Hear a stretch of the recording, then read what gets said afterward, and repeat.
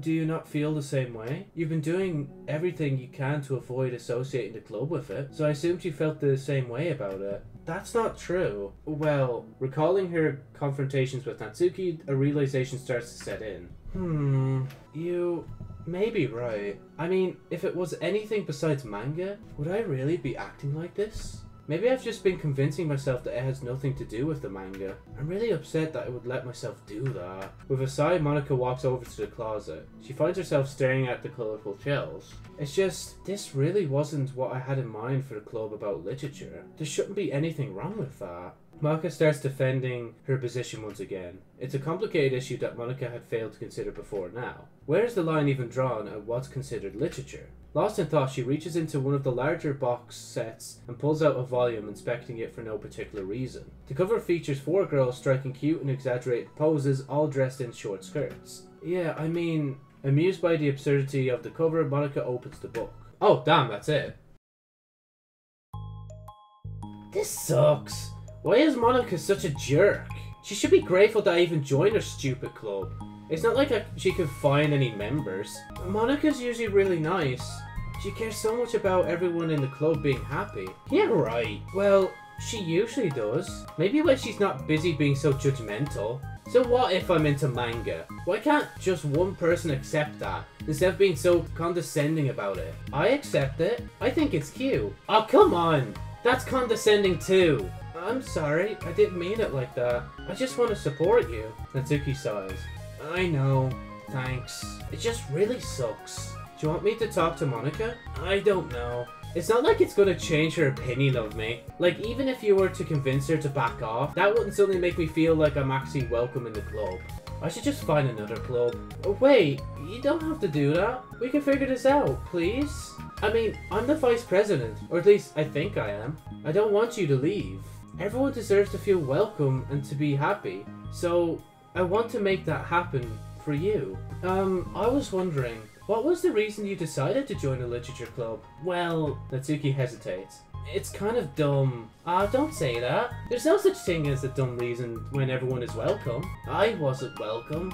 You were to me, so just don't tell anyone, okay? Especially Monika. I promise. Natsuki sighs. I'm just tired of everyone judging me all the time. I can't enjoy any of the stuff I'm into without people making snotty comments about it. Not that I care about what anyone else thinks, but you know, the signs for the literature club said that you can be yourself or whatever. So I decided it was at least worth a shot. But that was a lie, apparently. Natsuki dejectedly kicks the toe of her shoe against the wall. Oh, and I like writing too. Really? How come you didn't say that to Monika? Because she was being so judgmental that I didn't just want to tell her something she wanted to hear. She didn't deserve that kind of satisfaction. And if she knew I was into writing, then she would just be like everyone else and try to push me away from the manga in favor of the more mature thing. The two of them remain silent for a while. Sayori understands that it's out of the question for Natsuki to return to the club room for today at least. But Natsuki has a reason for wanting to join the club, just like everyone else. It's part of the club vision for her to be welcome. You deserve to express yourself as much as everyone else does. That's supposed to be what the club is for. So, I'm gonna do everything I can to fix this. I promise. Damn, my voice is already in shambles. It's lunchtime the next day. The cafeteria and hallways are bustling with students rushing to meet with their friends and make the most out of their limited break time. Where could she be? Among them is Monika, who always eats lunch in her classroom, but she has some additional business today. Fearing Natsuki would avoid coming to the club, Monika decided to try and find her during lunch so that she could make amends. After searching for an extensive time, Monika finally spots her. Despite her short stature, Natsuki's bright hair helps her stand out from the crowd. Oh gosh. Suddenly feeling awkward, Monika is afraid to get closer. Natsuki is with some friends who Monika doesn't recognize, and they're all energetically chatting together. It would be really tactless to just interrupt them. Oh, this is different. Oh, no, I'm gonna have to make new voices now! I'm not gonna remember these voices. Okay, let's just do silly voices. Oh yeah? Did you just end up joining the literature club or what? Huh? Of course I joined. Why wouldn't I? Haha! I told you she would join. Come on, you know she only joined because you wouldn't stop giving a crap about the anime club. I told you I never wanted to join that stupid club. Oh sure. Well, you have to give her some credit for at least making an effort to finally grow past the trash.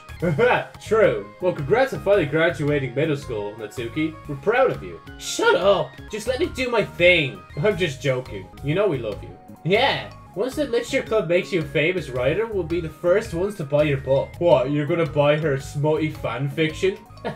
Well, obviously, I want a signed copy. That was like years ago. You don't think I've grown out of that by now? I told you I was joking. Besides, it's a good reminder of how far you've come since then. Not to mention, you couldn't have done it without us. That gives us a pass to joke about it. Yeah, sure. They grow up so fast, it brings a tear to my eye. Natsuki suddenly glances in Monika's direction, prompting Monika to quickly turn away and distance herself. What the heck? That was horrible. I should have said something to defend her. Why do I have to be so conflict avoidant? Not that I deserve to say anything. I'm hardly better than them after the way I treated her. I'm so awful. I'm not doing anything right. After school ends, Monika distractedly makes her way to the club room. She finds Yuri already inside, eyes on the book as usual. Monika picks a desk and slumps into it, something she seems to be doing rather often lately. Yuri, I don't think I could be club president. I suck at handling anything that doesn't go, like, exactly my way. Yuri looks up from her book. It's like, the literature club is a place where you get to express yourself, unless it's in a way that I don't like. I'm so mad at myself, and I'm especially mad that I didn't have the self-reflection skills to realize what I was doing. So much for maturity. Sorry, I really shouldn't be complaining out loud like this. There's just like a lot on my mind. No, I enjoy listening. Really?